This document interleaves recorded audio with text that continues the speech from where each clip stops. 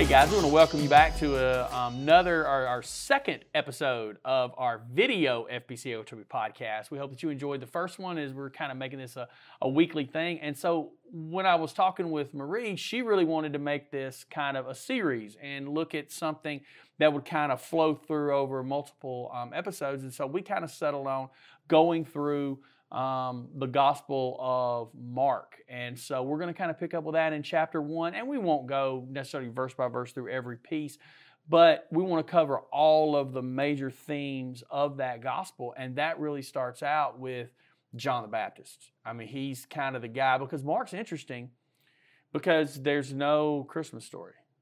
It just really starts. Boom, there's no genealogy. Mm-hmm. It's like John. John and Mark are a little bit different. John is extremely different than the other Gospels. John is more detailed in a lot of ways, isn't it? Or Luke, is that... Luke is actually the longest of the Gospels, and I think the most detailed. But John just kind of comes at things from a way different perspective.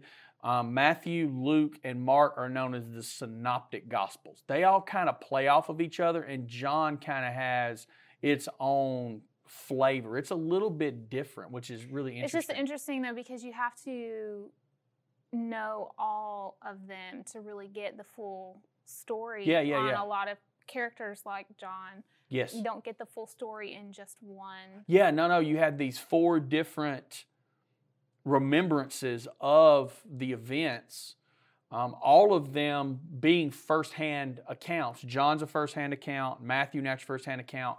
The interesting thing with the Gospel of Mark is, I think a better title would be the Gospel of Peter, because pretty much all Bible scholars believe that Peter is the source for all of Mark's information. We know that after Mark parted ways with Paul, they had some disagreements and issues. John Mark kind of got homesick and left and went back home when he was traveling with Paul, and Paul did not like this. They kind of made up later.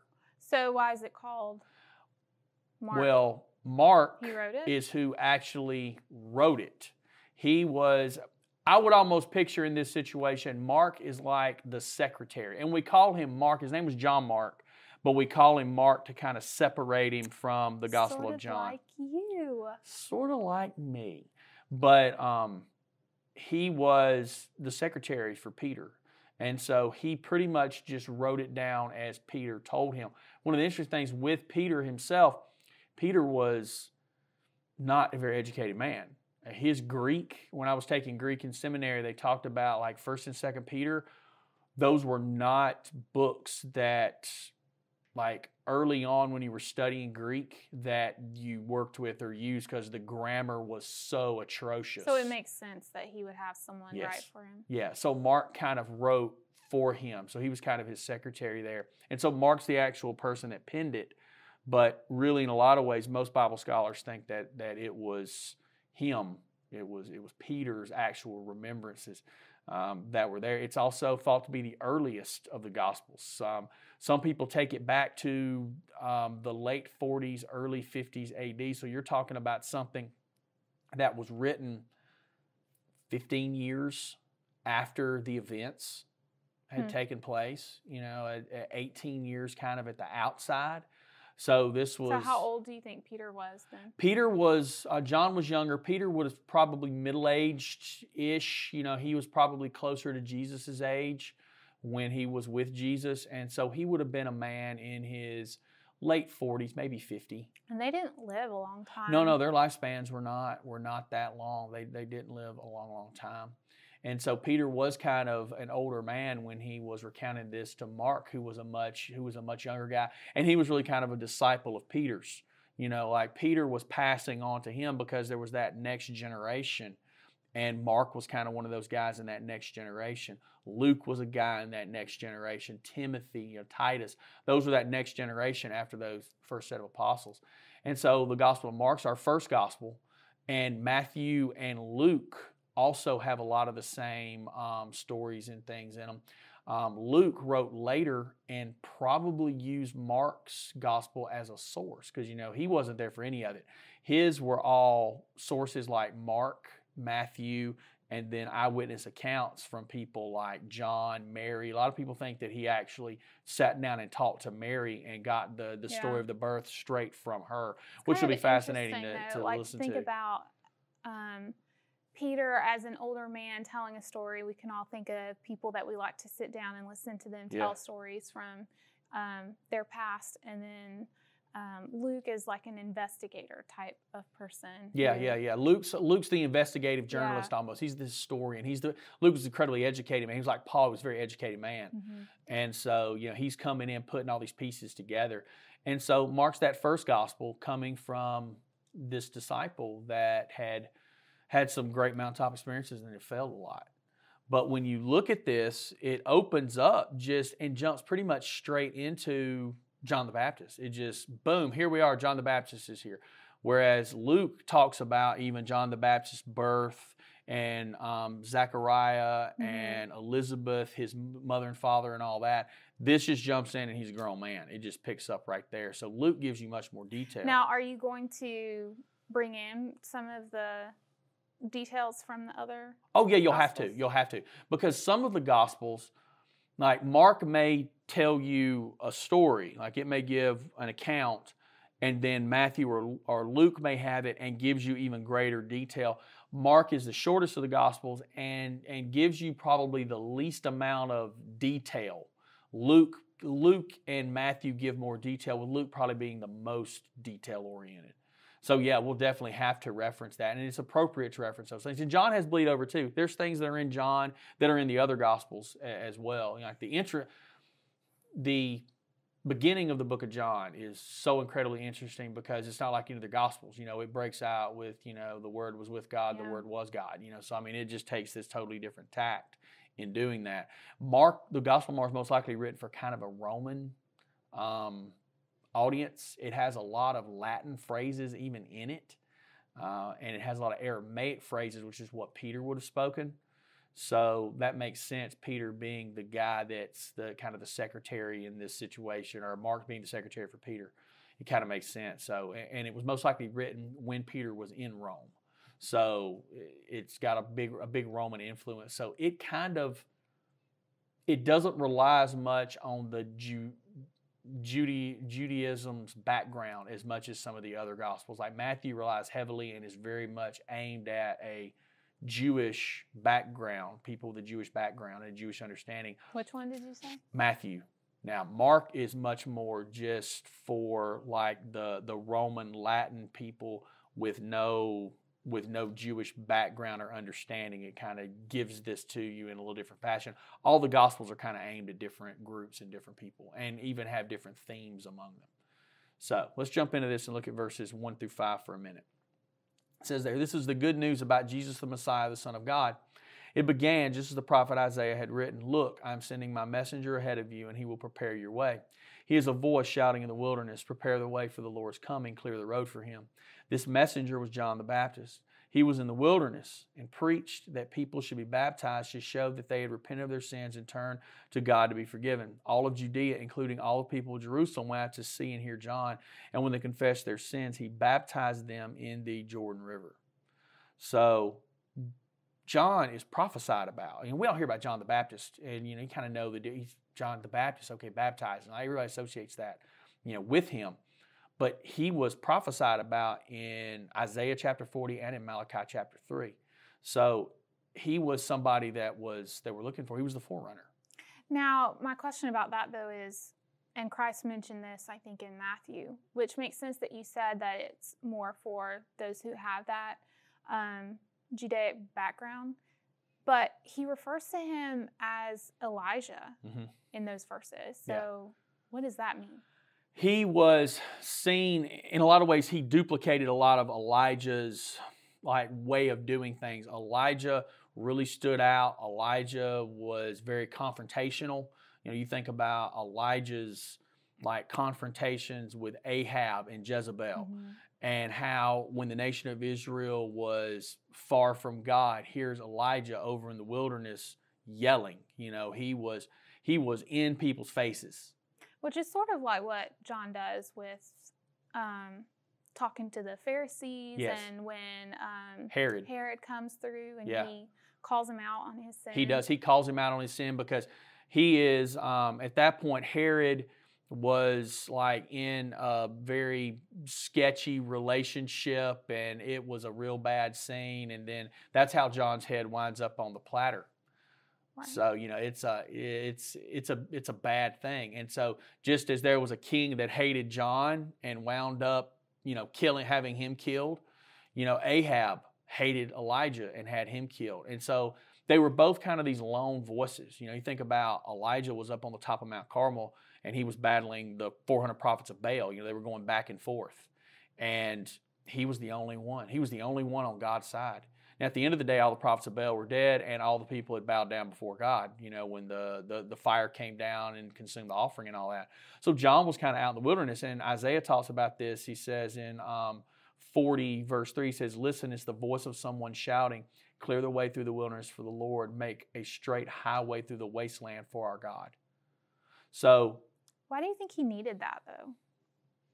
I don't know. John definitely was interesting in how he prepared the way.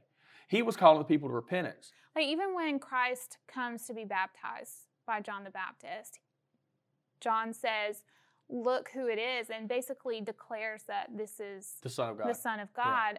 Yeah. And it kind of reminds me like when a person of royalty comes through, they have this grand entrance. I mean, is that what it was historically it was called a crier, if I remember right. Yeah, I definitely think that there's some kind of allusion to that there was people that went ahead of the king and they made sure the path was clear and they told everybody he was coming. That was kind of John's job. And another thing that's interesting with John, he had already earned the people's respect. I mean, when you look back up there in verse 5, all of Judea, including all the people of Jerusalem, went out to see and hear John.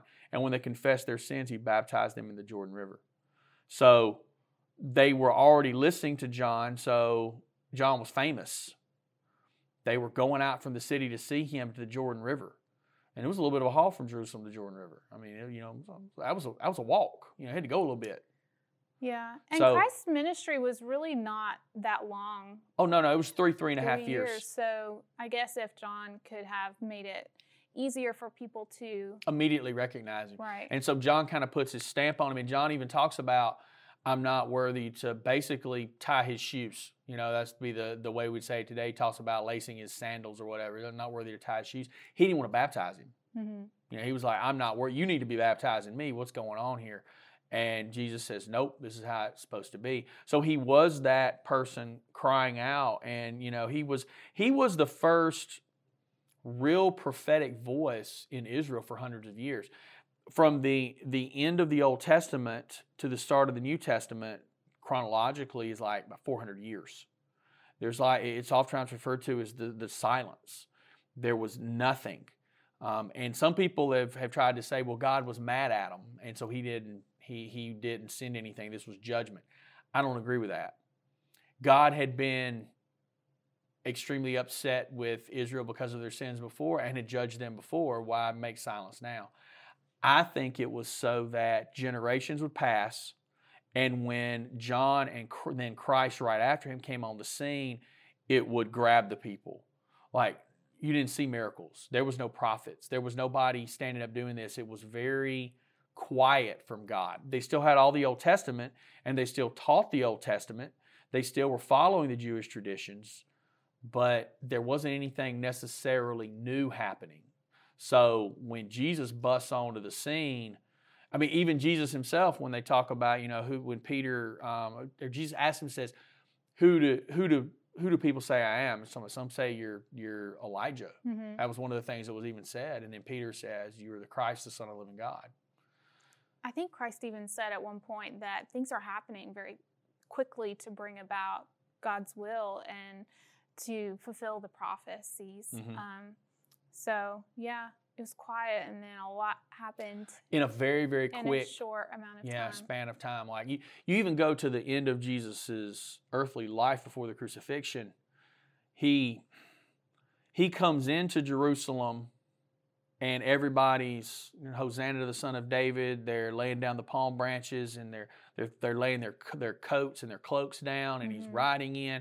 And then a few days later, they're shouting, "Crucify him!" Things mm-hmm. turned on a dime.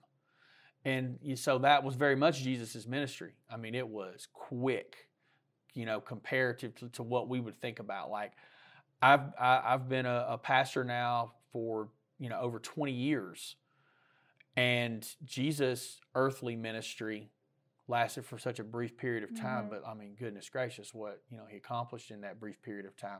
So John was kind of the start of that. He was that first authentic voice. So here in this too, it makes it very clear who Jesus is. Mark really makes this clear as he's talking. He says there, look, I am sending my messenger ahead of you. Prepare the way for you as a voice shouting in the wilderness. Prepare the way for the Lord is coming. Clear the road for him.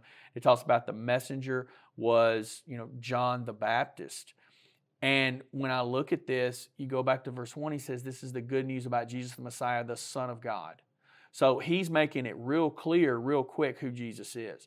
And people want to try to say Jesus was, he's a great teacher, he's a moral man. No, I can't really do that. Like, he either was the Messiah, Son of God, or not. You can't really separate those two things, because he himself claimed to be the Son of God. In the Bible, he says it himself. So it's really right there in front of you. Now, an interesting thing that hits you right there is that phrase, Son of God. I use that phrase, but when I do, I like to try to explain it sometimes. Because when I think son of, like, I'm the son of Don McCarter. Okay, that's my dad. But I'm my own person. So I think sometimes people will confuse it because people call Jesus the Son of God, and it can confuse you and make you think he's not God. He is. Because the Jews had a really different take on it. The Jews looked at it and saw it as, if you were the son of someone, you were the same substance as that person. So by Jesus claiming to be the Son of God, he was saying he was of the same substance, character, and nature of God, meaning he was God. And you like to say God the Son. I do like to say that. I say God the Son because I think that flips it and makes it really apparent to people who we're dealing with, because John the Baptist understood. He knew who he was. He knew he was the Messiah. He knew he was God. He knew he was the Lord. Do you think he knew the whole time, or God revealed that to him later? If you go to the book of Luke, it's talking about bringing some of the Gospels. You go to the book of Luke, when he was in Elizabeth's stomach, before he was ever born, he jumped. Right, he jumped. Because he recognized what, the Holy Spirit, or that? I think he recognized the Holy Spirit, and he recognized Mary. He knew what was happening. But I'm trying to think, it's so interesting to me. Is there a place in Matthew that talks about how God said something about the dove? If the dove that comes from heaven and lands on his shoulder, that is the one who will bring the Holy Spirit? Or am I making that up? That absolutely happens when John baptizes Jesus. I know it happens, but I didn't know if it also said that that's what God revealed to him. I don't remember that. Maybe it's there. I mean, I can't tell you I have the entire New Testament memorized. I really don't remember. I don't have. I will look at that. I will look at that though, but I don't have that all 100% memorized. So John's in the wilderness preaching, and he's preaching people to be baptized. Baptism is interesting. We think of baptism as being something just Christians do. Baptism was around a long time before Christians. It was a Jewish ritual that really Christ kind of adapted and changed the meaning of. Was it a sect amongst some of the Jews? It was something that was done most of the time when somebody converted, when a Gentile converted to Judaism. A baptism was something that they would do to kind of show their cleansing from sin and their change. And joining that covenant, that Abrahamic covenant, going all the way back to Genesis chapter 17. But just a circumcision or something like that wouldn't have done the same thing? It was something they a lot of times did in addition to. The circumcision was the main sign of the covenant, but they would do that in addition to. And so it was rare for a Jew to be baptized. So John kind of was taking this in a different direction, and he was baptizing these Jews. Okay. And it was all a part of repentance, and it was, forgiveness for their sins. It was this ceremonial immersion. Didn't mean the same thing to the Jewish people John was baptizing as it means to us. The actual baptism was the same because John baptized by immersion, and he's doing it in the Jordan River. But some of the other Jews do the same thing. They've actually found what would be considered in ancient Israel like baptismals, where they had carved them out and they would fill them with water, and they had steps going down where they would do this kind of thing. Just for Gentiles. Mostly just for Gentiles. It was a rarity for a Jew to do this up until the time of John. See, the Jews at this point were very much just into their religious rituals and just kind of going through the motions, like a lot of Christians do. We go through the motions. Well, and you have to remember, they hadn't heard from God in, what, a century? Yeah, it had been a long time. So... Yeah, and so now it makes sense that they're falling back on just tradition. They did. They fell back on the tradition and the legalism right. and the Pharisaical laws and all those kind of things. And so John spins it, and he's like, "Nope, it's not about these rituals. It's about repentance and forgiveness of sin. Like you're seeking forgiveness of sin, and there's a change. Because repentance means to have a change in your mind that then changes your actions. See, repentance isn't about asking forgiveness. That's a different thing." Repentance is not just about understanding as forgiveness for sin, it's about a change in action. And so John was called to do a change in action, which was preparing the way for what Christ was going to do. Because that's exactly, Christ extended that on and actually brought salvation that lasted, like an eternal salvation because of the sacrifice on the cross, going along with what John was doing with the baptism. Like John was kind of giving them a preview. John, like several other people in the Bible, is kind of he was the announcer, but he was also kind of a forerunner. He was giving you a little picture and a little image of what Christ would do ahead of time, and then Jesus came in and fulfilled all the rest of it. And it just shows, though, that the act of baptism isn't the point. The point is the change in heart and what's going to come from that change of heart. That's what John was trying to get across. That it's not about the ritual, it's about the change of heart. And the baptism was, what he was doing was very similar to what Christians do, in the idea that baptism is an outward sign of an inward change. But I still think, even as Christians today, we can fall back on ritual and say, oh, well, I was baptized when I was 5 and I'm a Christian. That's not what makes someone a Christian. Not at all. Do you really know Christ? Have you really asked Him to be your Savior? Have you really put your trust in Him for forgiveness of your sin, or are you putting your trust in some water? I mean, I've said it for years. I had a cat way back in the day. I had a cat. Name was Shake. What a weird name for a cat, right? And I remember telling some youth one time, I can baptize my cat, doesn't make him a Christian. Charlie baptized herself not long ago. Yes, she did. Yes, she was in the tub. I baptized you in the name of the Father, Son, Holy Spirit. I was baptizing people one day, and I was baptized. It was a couple of ladies, and I said, "Baptize you, my sister." And Charlie said, "I didn't know Dad had so many sisters." It's like, funny. That's funny. She's very interested in that. So I just thought that was hilarious. We'll wrap up here, but I just want to look at a couple other verses about John's kind of his dress. He dressed very interestingly. John was clothed with camel's hair, this is verse 6, and wore a leather belt around his waist, and his diet was locusts and wild honey. And he was preaching and saying, "After me one is coming who is mightier than I, and I am not fit to stoop down and untie the thong of his sandals." There's that phrase. "I baptize you with water, but he will baptize you with the Holy Spirit." So the main thing I want to talk about here is just kind of his clothing. We can dig into verses like 7 and 8, next time. But clothed with camel hair, wearing a leather belt, and he had an interesting diet. Locusts and honey. I mean, I really like honey. Maybe you could dip a locust in honey and it turns out okay. I don't know. Some people do it. I mean, it's something that they eat in other places that are not Okeechobee. So he was definitely set apart and different. That was the big thing with John, was he was so set apart and so different. Here he's living in the wilderness, dressing strange, eating stuff that other people aren't eating. Like, he was kind of off doing his own thing. He didn't conform. And that's what I love about him, is that he isn't just marching to the beat of his own drum. He's marching to the beat that God is setting for him, and he's okay with that. Yeah.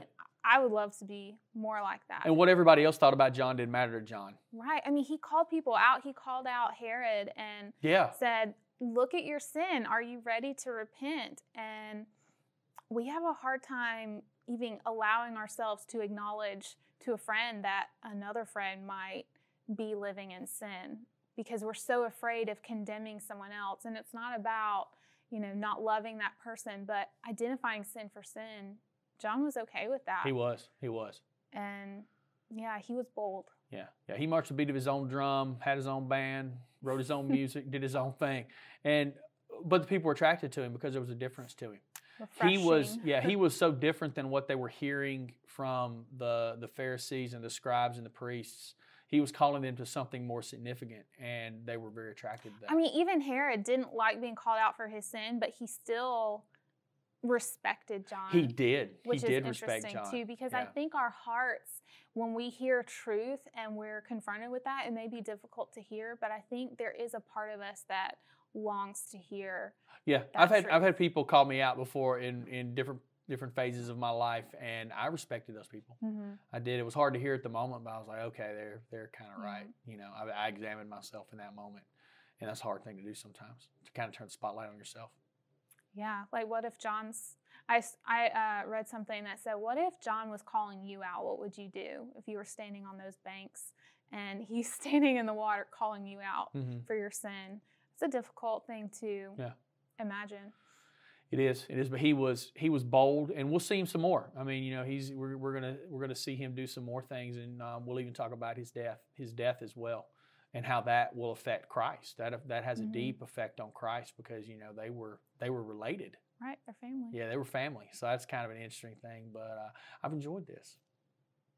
It's always a pleasure. Always a pleasure. Always a pleasure. But guys, we hope that you enjoyed our video podcast this week, and hope you tune in next Tuesday for another one. We're planning on these being released every Tuesday. You'll be able to find them on YouTube and Instagram. So be sure that however you're finding us, you're subscribed and get notifications so you'll see when they pop up. But we hope that you have a blessed day, and we'll see you guys again soon for another episode of the FBC Okeechobee podcast. Have a good evening.